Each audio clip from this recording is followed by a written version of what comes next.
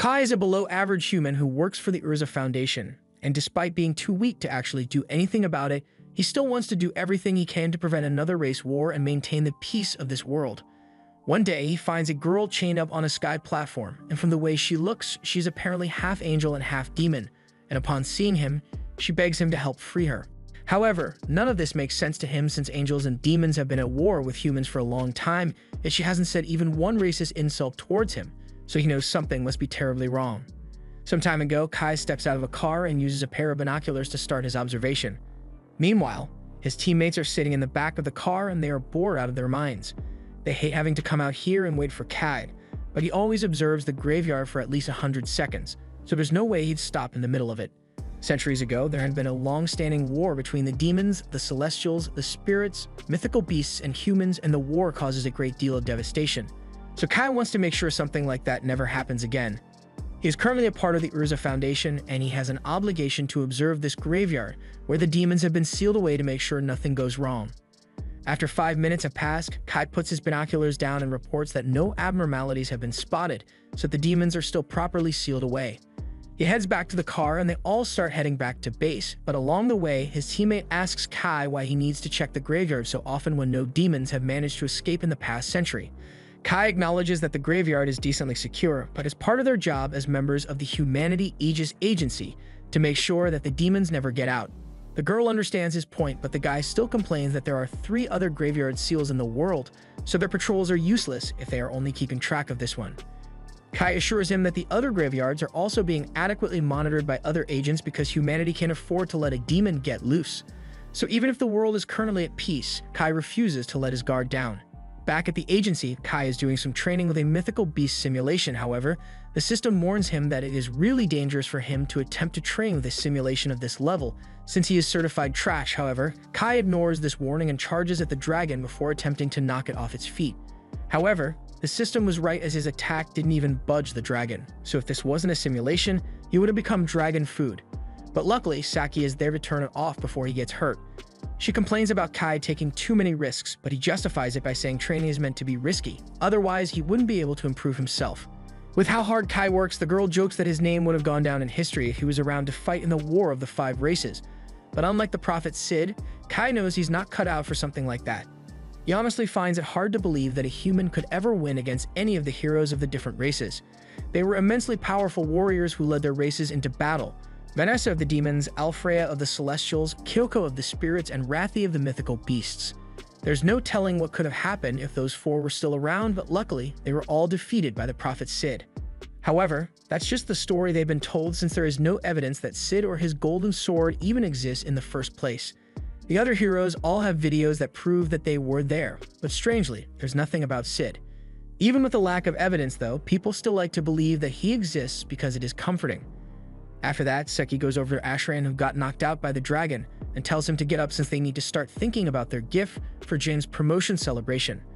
Ashran says they can just get her a bouquet of flowers or something, but Saki thinks that is too boring since everyone else will be getting flowers as well.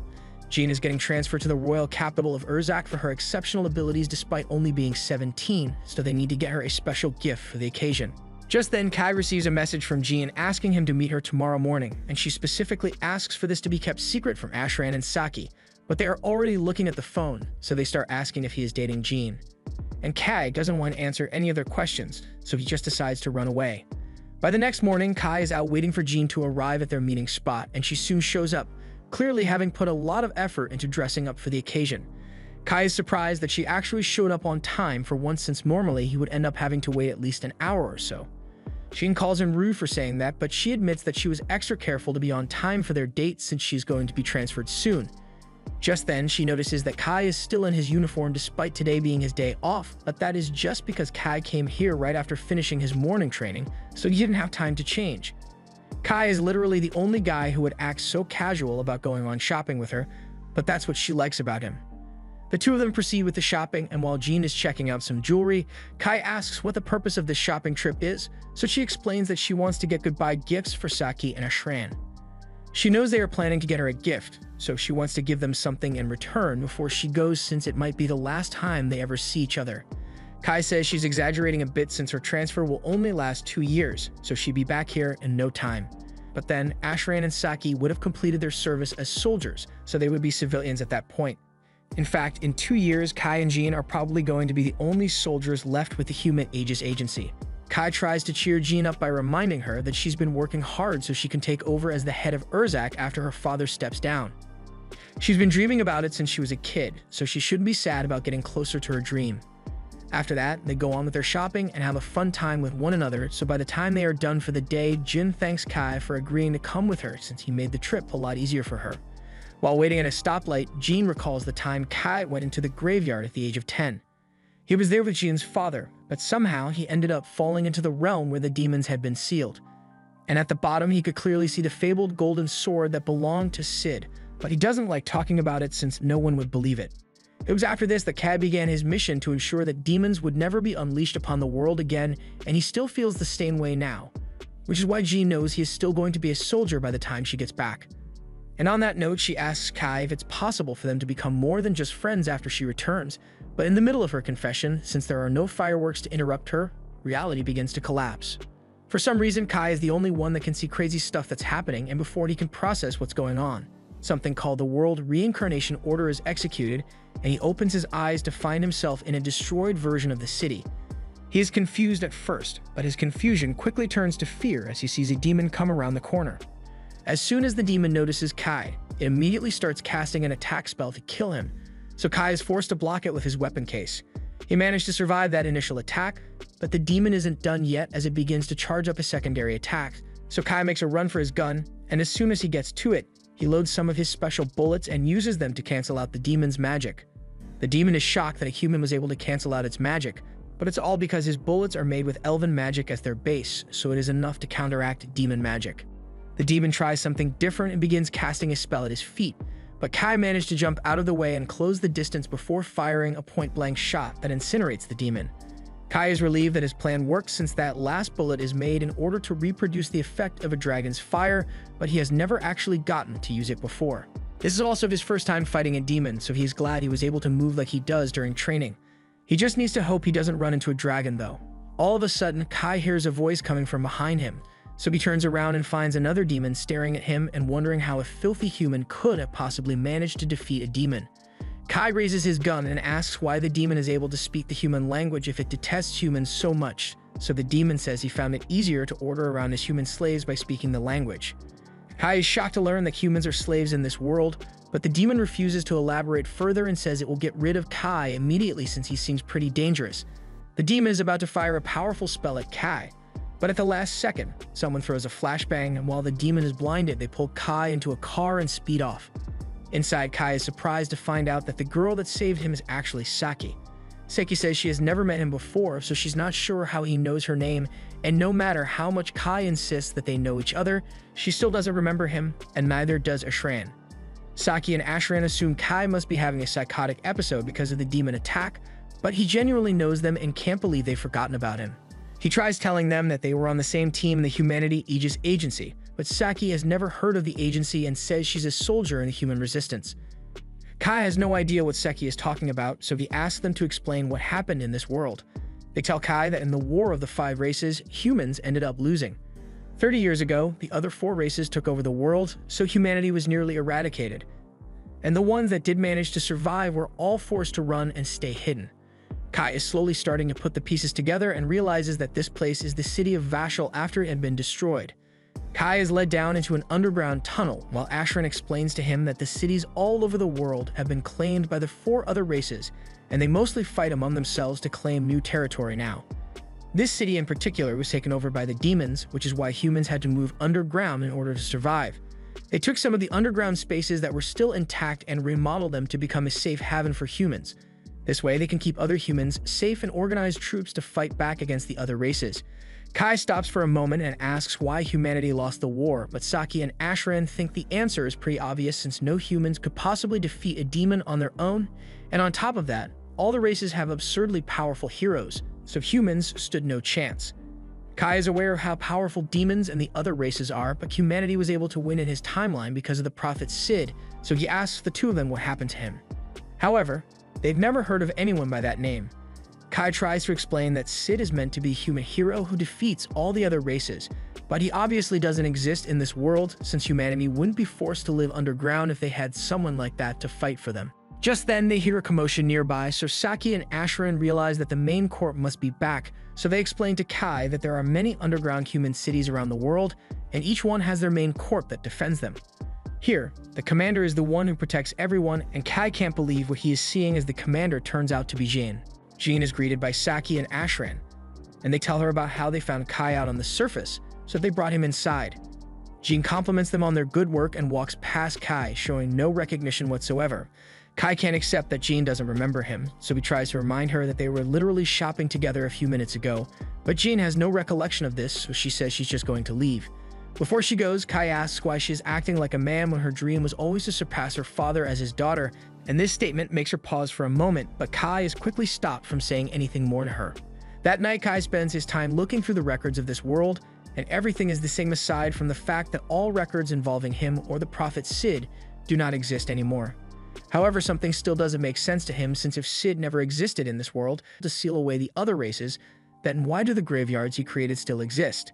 To investigate, Kai heads over to the graveyard the next day and finds that the blockade stone that was meant to keep its seal has been removed, so he heads inside and discovers the golden sword of Sid inside.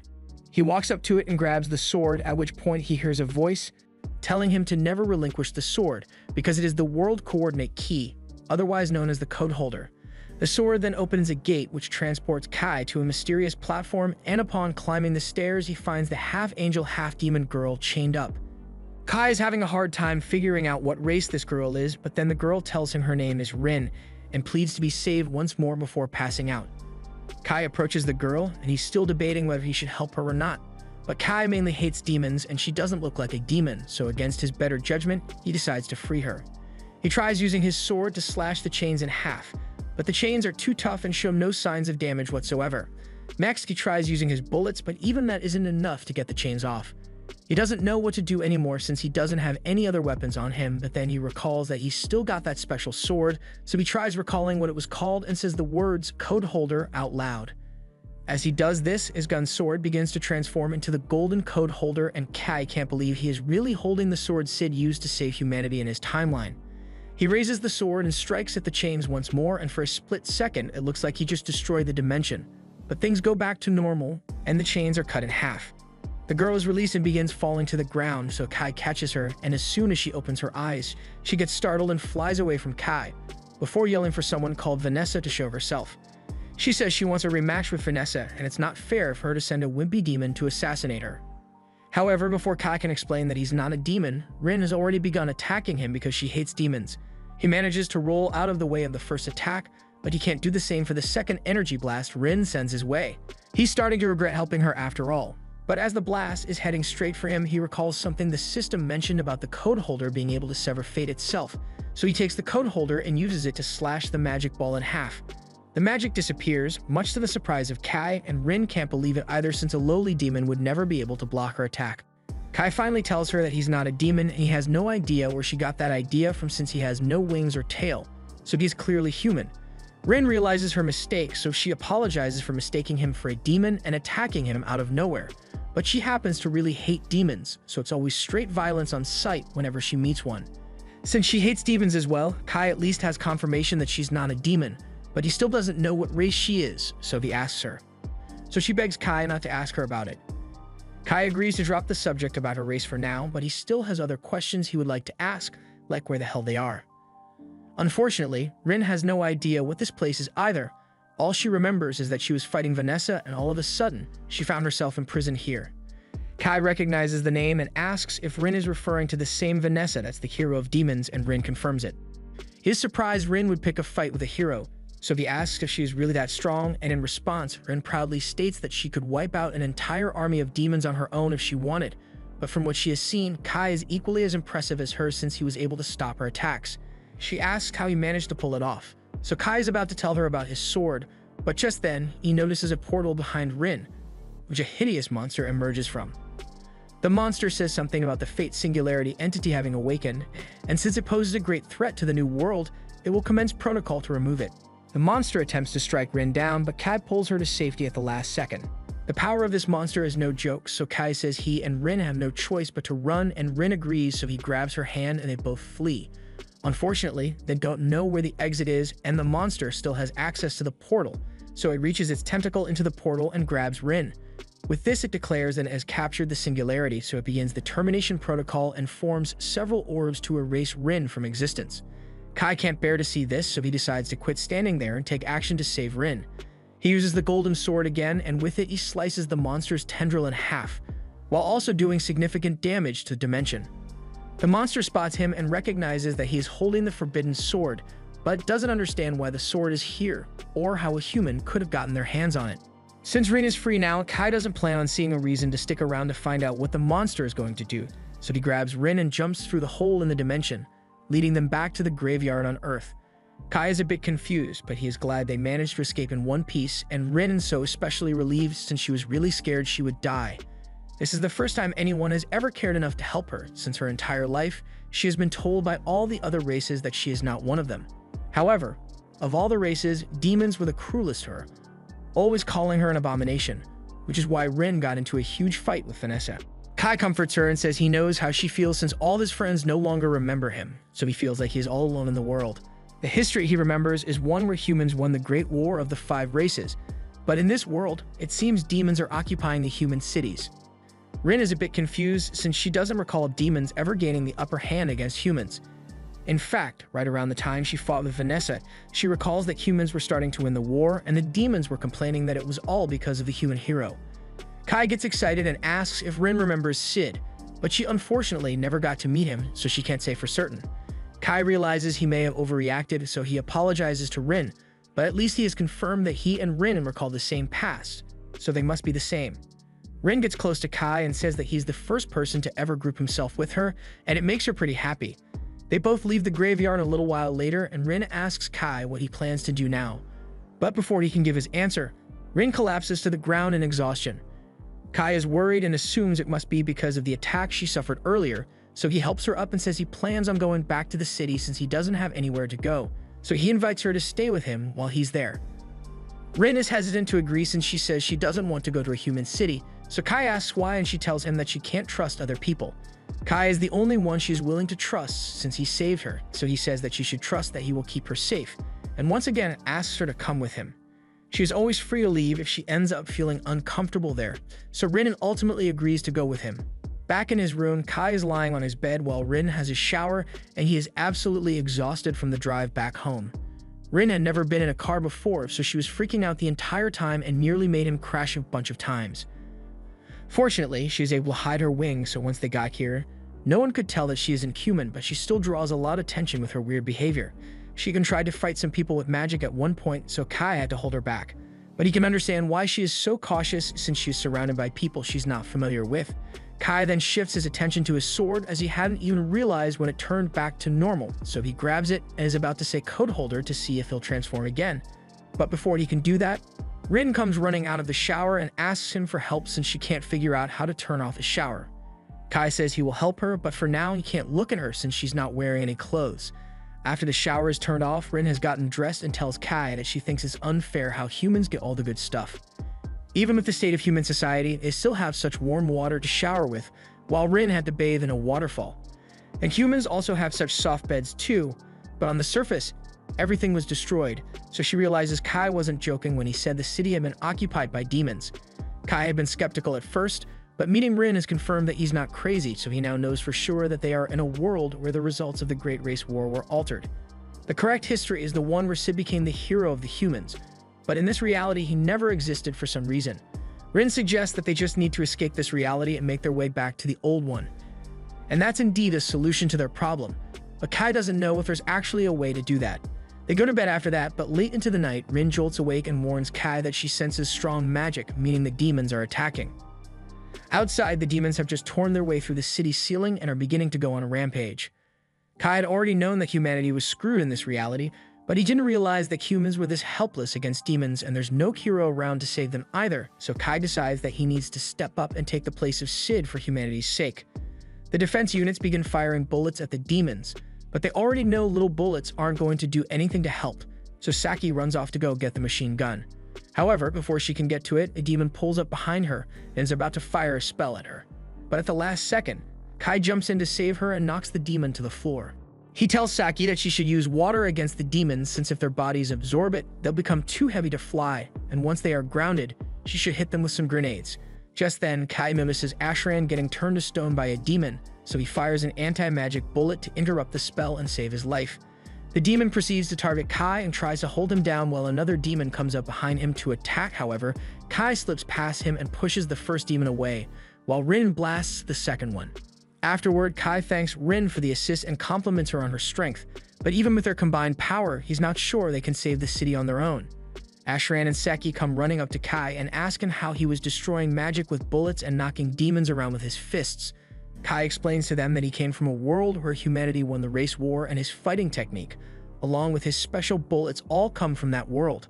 Saki and Ashran still don't believe Kai is serious about there being an alternate timeline, but before they can ask more questions, Ashran gets a message informing him that 2 demon scouts managed to escape, and if they report back to their leader about the location of this underground city, a whole army of demons are going to show up here and kill off every last human. Ashran says he needs to go report this to the rebel army headquarters, and Saki asks Kai to join them in heading there since his strength makes him a valuable asset, so Jean is sure to welcome him. Kai agrees to join them, so they all head for the headquarters located in the old royal capital. The place was destroyed years ago, but that's precisely why they chose to build their headquarters there since demons wouldn't think to search for them. The one who suggested the location was Jin's father, but he retired as the head of the rebel army 2 years ago due to an injury, so Jin took his place. They soon arrive at HQ and both Kai and Rin are brought to meet Jane. She has already received the reports from Ashran, so she asks Kai to tell her about this alternate timeline he mentioned earlier. Kai tells her everything he knows, but the other officials there call him a liar for daring to make such a bold claim. However, Kai mentions how he was childhood friends with Jean in the previous timeline, and how she always wanted to be like Og and Jur. Hearing those names catches Jin's attention, but she doesn't say anything yet and decides to end the meeting for today. Later that night, Jean asks to meet with Kai, and it looks like she is a little more open to the idea that Kai might have been telling the truth since very few people in this world know that she is a woman and the names Og and Jur were the nicknames of her father and grandfather. However, that doesn't mean she believes everything he said, but his combat skills and knowledge are worth relying on. She tells Kai about a plan she has to coordinate with the other human cities and repel the demons that will be coming to invade Neo-Vashel. But Rin doesn't think that's a good idea since that would only cause more and more demons to attack as time went on. Plus, if a high-ranking demon were to show up, then the whole plan would instantly fail. Jean is aware it's a reckless plan, but she can't think of anything better to protect the homes of the surviving humans. However, that's when Kai suggests that they only need to go after one demon to resolve this, and that's the hero of demons, Vanessa. Jean thinks it's crazy to even consider attacking a demon as powerful as Vanessa, but Kai is confident that the code holder will be able to work against her, so he says he and Rin will be the ones to challenge Vanessa. The demons are more focused on fighting the other races, so most of their forces won't be at Vanessa's side. All Kai needs is for Jean and her forces to hold off the rest of the demons while he engages Vanessa, so after Jean agrees to it, they immediately begin preparation to reclaim the Urza Federation. As preparations for the mission are being made, we hear a bit of Rin's inner thoughts, and while this world's current condition is due to a race war, she is the most racist of them all. She hates all the races for different reasons, with demons being deceitful, celestials being stubborn, and humans being weak. But most of all, she hates herself since she's part of every race. Kai is the only one who didn't reject her for her complicated Ancestry.com results, so she really hopes that Kai doesn't die on this mission.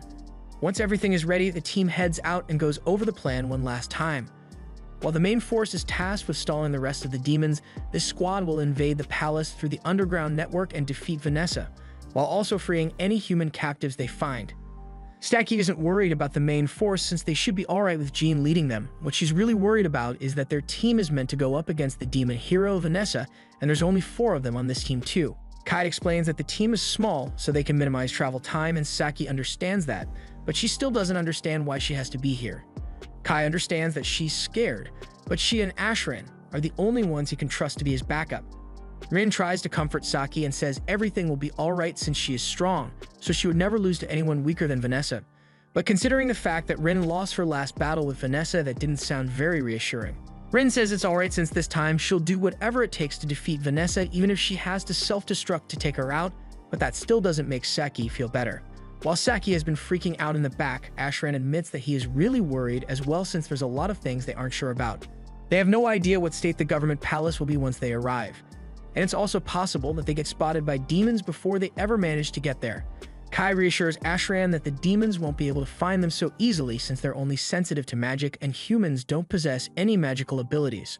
Knowing that makes him feel a little better, even if he's still nervous, but he can at least look forward to the glory he will get if they manage to defeat the demons. After a few minutes, the convoy has gotten close to their destination, so Jean addresses everyone and thanks them for standing to fight for the sake of humanity. She knows some of them may be concerned about their chances of success since this plan was made last minute, but with how long humanity has been fighting against the demons, today is the first time they've had a clear path to victory. So this is the day humanity makes its last stand. The group charges out of the tunnel and blows a hole open leading to the surface. As they continue to charge, Kai is shocked to see that the government palace is in terrible condition and surrounded by dozens of demons. The demons finally notice the humans, so one casts a freeze spell to try and stop them. But Kai already knows how to deal with that spell, so he leaps over the ice and fires a bullet to disrupt the demon's casting, before using the gun to blow the demon up. That's one down, but there are still many more being summoned by the minute, so Kai turns to Rin, and they agree to work together to take out all the demons. Kai points his gun upwards while Rin uses her magic to give him some extra power, and the resultant blast is powerful enough to strike down all the demons outside the palace. Everyone is impressed that Kai was able to take out so many demons at once, but they got to continue with the plan, so Kai says he and the others will begin searching for Vanessa from the top floor, while Jean assigns the remaining troops to guard the entrance to the government palace and rescue any hostages being kept here. As Kai's group is climbing to the first floor, Fallon is starting to get suspicious, since that lighting attack he just did seemed a little too powerful to have come from his gun alone. Almost as if it was amplified by magic, and she's about to accuse Rin of being the source of that magic, but Jean interrupts and reminds her that Kai and Rin are going to fight Vanessa for their sake, so this isn't the time to be questioning them. As they get closer to the top, Rin spots an imp in the middle of summoning a large demon, and it was already too late to stop it as the demon appears next to them and grabs one of the team members. Fallon jumps in to save the guy by chopping the demon's fingers to pieces. She tells the others that she will hold the demon off, so they should go on ahead without her. She promises that she will catch up once she has defeated the demon, and since they don't have time to waste, Jean agrees and says they should meet back up on the top floor. As the team makes it to the top floor, a bolt of lightning is fired at Jean and she is unable to dodge it, so she gets electrocuted to death. Or at least that's what it looked like. But as the smoke clears, Jean is perfectly fine, and it's all thanks to the elven armor she is wearing. She acquired it some years ago from an elf village, and when it comes to magic resistance, this armor is one of the best suits in the world. And since Jean is able to withstand the demon's attacks, she tells Kai that he can go on ahead to find Vanessa while she handles this guy. As Kai and the others make it to the next corridor, they all put on special armbands to help keep them hidden from the demons up ahead.